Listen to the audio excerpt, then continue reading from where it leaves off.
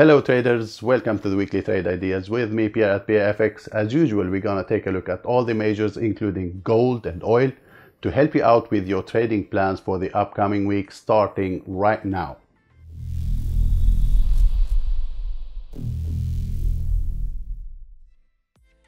Hi guys, my name is Pierre. Welcome to my channel. This channel is all about helping you grow your trading account and making you a better trader.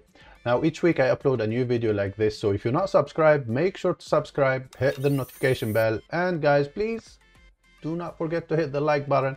It helps the video a lot. So let's get started. And as usual, we'll start with the DXY. We are on the weekly time frame, and as you see, we've got pretty bearish week. Last week we saw the dollar pushing to the downside. So the previous week we've been talking about that we had a nice break. We were looking for potential retest and maybe continuation toward 92, but what happened was the market did open here and broke this previously broken resistance that we were expecting to be potential support for one more bounce to the upside, because my expectation was to retest 92 to then give us the continuation to the downside. That did not happen. The market opened and start pushing to the downside after a little bit of a bounce higher, and I was like, now could be the time that we start seeing higher lows and continuation, but we never got a higher low. What happened was we got a very strong bearish engulfing candle on the 4-hour time frame, then a break to the downside, and also we broke the trend line and the market kept pushing lower. So this was signaling that we have the dollar bulls had big problems, and then the market stuck down here and we were looking for a potential reversal higher. We've got that little bit of a reversal to the upside on here. We got the break, we've got a higher low, and there was an attempt to continue higher, but Friday after New York session was totally collapsed and the market went back down inside this little range. So based on that, it seems like we might get prepared for a more bearishness, but all in all, keep an eye on this level, because I see this as one leg. This is here a major higher low. So as far as this higher low is holding, the bulls might have a little bit of a chance, but guys, I'm not, even though I'm very bullish the dollar most of the time, after this here now, after the break of the trend line, and if this get broken, we will see a continuation toward 88.50, which is the main area that I mentioned for a while, that we never got that retest after this break here.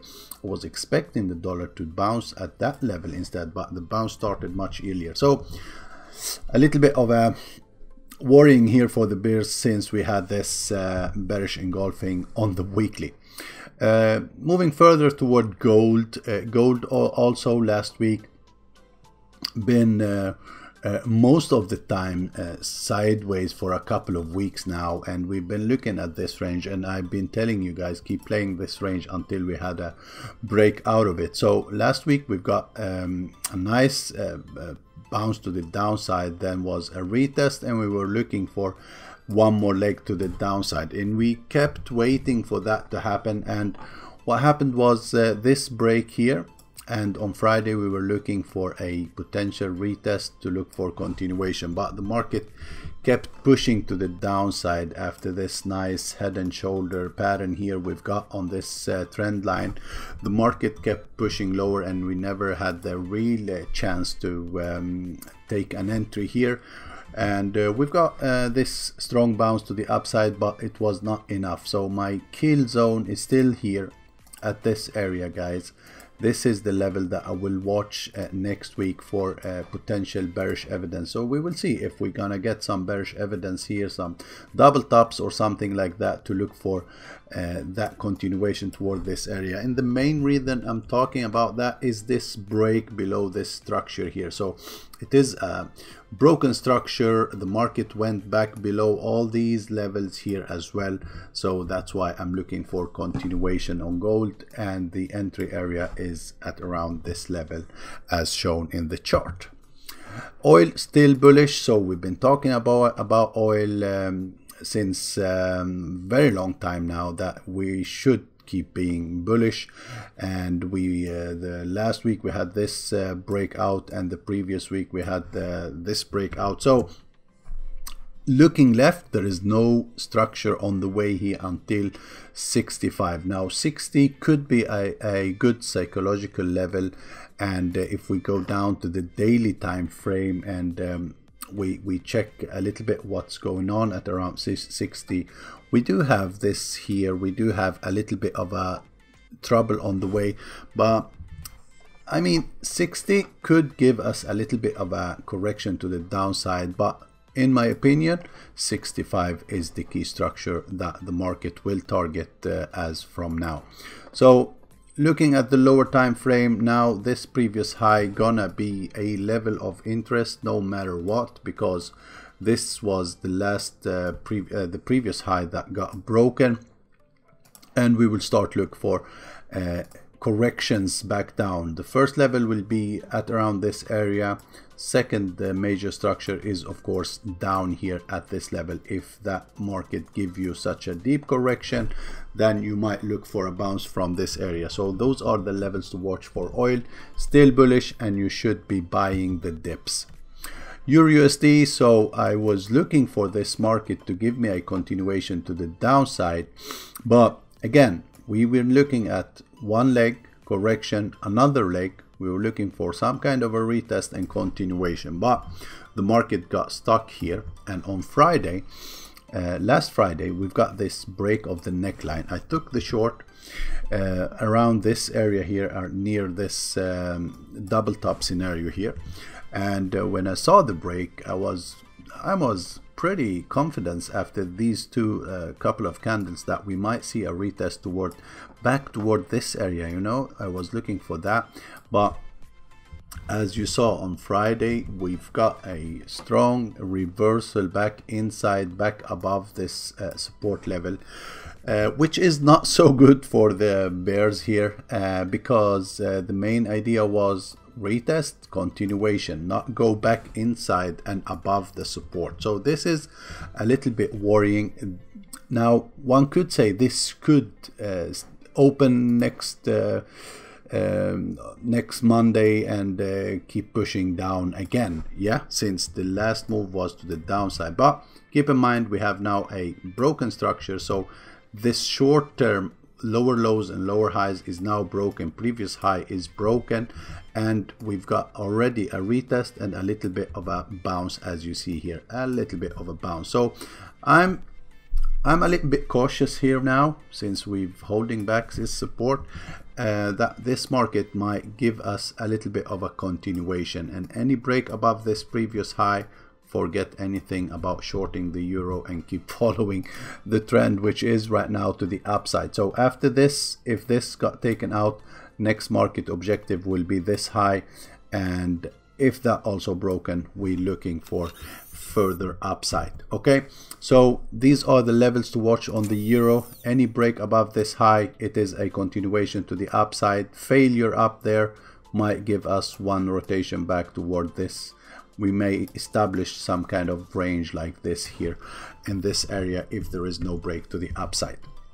Sterling also ended the week strongly. If we look at the weekly time frame, we know that we had a break above these previous highs. We expected this to potentially act as resistant that didn't work, and we've got a break to the upside. The market is a bullish market, and with a weekly break and close above this previous high, and if we check the chart looking left, there is nothing on the way here to act resistance until the top here at around 1.45 area. So since there is nothing on the way and we have a break to the upside, we should be looking for potential continuation. I was looking for, after this break, I was looking for like at least a retest toward this area to give me an entry and go long. But as you saw, Friday, the move started to the downside, but it never continued to this. We've got a very strong push to the upside quickly. After the break of this neckline, it was clear that this market would not stop until the top, and that was really what happened. So from here, next week, you need to see this market breaking above this high. This high need to be broken. Otherwise, we might still get that one leg to the downside to then start looking for bullish move. But before that, you have this potential support as well. So keep an eye on this this range here. We might end up making some kind of a consolidation here before the next move to the upside. So this, something like this, and then a continuation. All in all, it is a bullish market. Look to buy those dips. USDJPY, also checking the daily time frame here, we had impulse, correction, yet an extended move. If you remember, we took a short here. We've been talking about this ABCD scenario with an extension 1618, where I shorted this market up here. So I told you guys we're gonna short this market at 1618, monthly R1, 200 moving average, previous structure. The trade went like a charm because we reached targets here, as I mentioned, 38.2. Fibonacci retracement would be my target 1, and 618 would be my target 2. Now it did reach target 1, but target 2 still not reached. You should be moving your stop loss to break even by now and looking for maybe next move to the downside. As if we check the lower time frame, like the 4 hour, we've got this double top broken neckline, retest, maybe continuation next week. I will keep an eye on this because we had a little bit of a rejection here, and I still think we might get target 2 before the next bounce to the upside. So short term, especially if you see that this little trend line here get broken to the downside, you should be looking for a continuation toward 104.15 as a potential bearish target before some kind of a bounce to the upside on USDJPY. USDCHF also, we were looking for a potential continuation after the breakout here. We had a nice breakout, a very strong momentum to the upside, but in the same day the market pushed back below resistance. Yeah, that's not good. That never good, because we had a market that started a trend with a higher high here, higher low, another higher high. We were looking for a retest continuation. We knew that we're gonna get a rejection here because we had monthly R2, we had previously broken structure. It is a major bearish trend, so we were looking for this for potential bounce back down and then to start some bullish momentum to the upside. It tried to start that bullish momentum, but as you see, it failed back. So for now, USDCHF, as far as this is holding as support, we might get this potential bounce to the upside, but as soon as broken, look for continuation to the downside. First target here, second target down here. So it is a little bit of a wait and see on this one. This support here is very important for now to hold. If the bulls are really gonna push the market higher, they need to hold it, otherwise we will keep pushing to the downside here. USDCAD was the same scenario, started a nice bounce to the upside. Let's go to the daily to show you what's been going on here. So we had impulse, higher low, continuation. One could think that we might see a retest and continuation to the upside, but the market did break lower and then continued. And on Friday there was this breakout continuation, but they failed at the 200 moving average, at monthly pivot here as you see, and the retest of the previously broken structure, and we've got a very strong push to the downside. So it is not looking good for the bulls here, and we might see continuation to the downside. Keep an eye on these levels here. If broken, this will continue lower, guys. It is clear that this momentum was a very strong momentum to the downside, very big candle.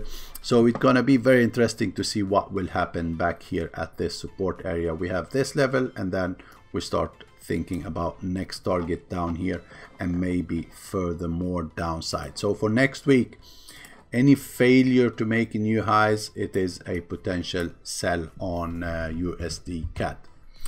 Aussie USD also still bullish, so it kept pushing to the upside, and there is nothing to stop it until we tag these previous highs here. So I'm looking for potential continuation here.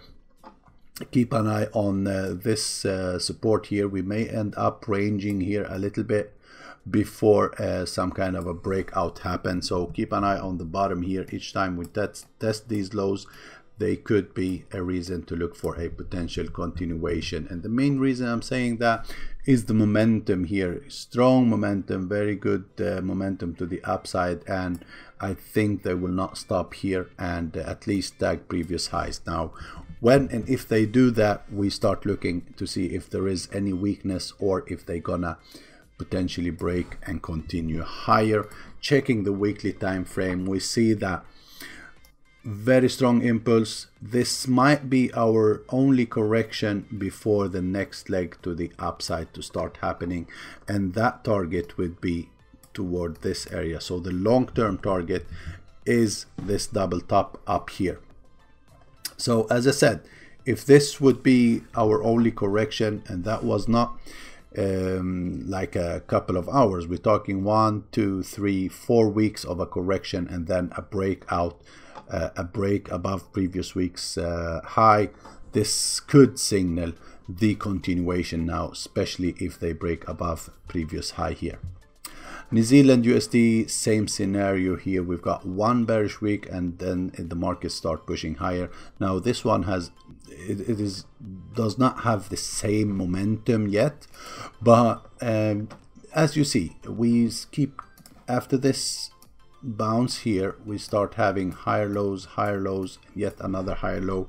So the lows are getting higher. There is a feeling of a build pressure to push to the upside. Last week when we saw this break, we were thinking, is it the time that we might see a retest and one more leg before any bounce higher?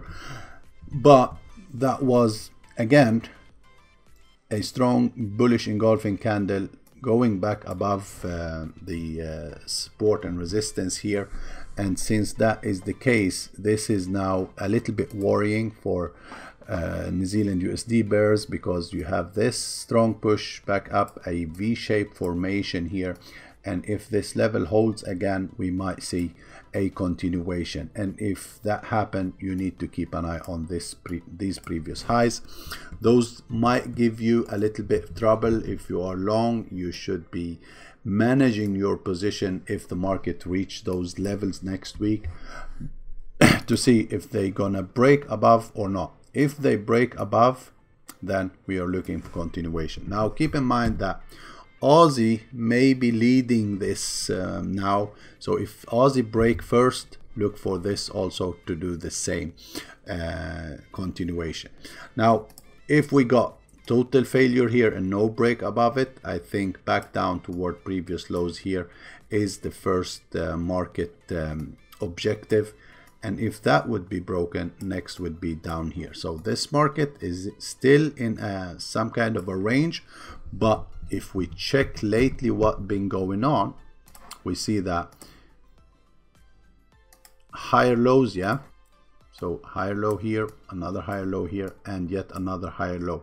So the market is not pushing down all the way anymore. So that's why I'm thinking this is a little bit worrying for the bears, because now you're getting higher lows each time, higher low, and then most of the time when this start happen, you get a break to the upside. So yeah guys, that was it for this week. Thanks a lot. Give it a like if you like the video, and see you next week. Bye bye.